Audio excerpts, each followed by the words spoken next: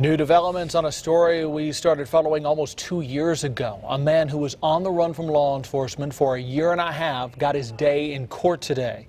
WTVA's Evan Hensley was there. He tells us what happened.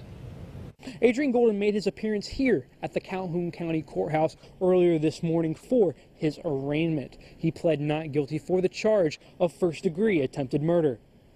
Golden is being charged for attempting to take his estranged wife's life after she filed for divorce back in June of 2017. We would hear rumors and we would chase those down for days, weeks, sometimes even a couple of months, and just hit a brick wall.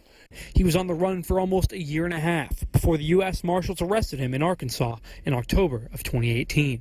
The ex-wife was Kimberly Sisk, who needed 6 surgeries after being shot in the head and left for dead in Bruce. Sheriff Greg Poland says that he still stays in contact with Sisk to make sure she's doing all right. She's relieved that we are at this point.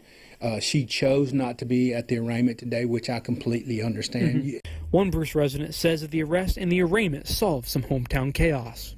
I'm sure it was great news for the victim and her family, as well as for our community, because it kind of had a havoc going for a while, whether or not he was still here, whether he was where, or, you know, and it's just good to know that justice is going to be served.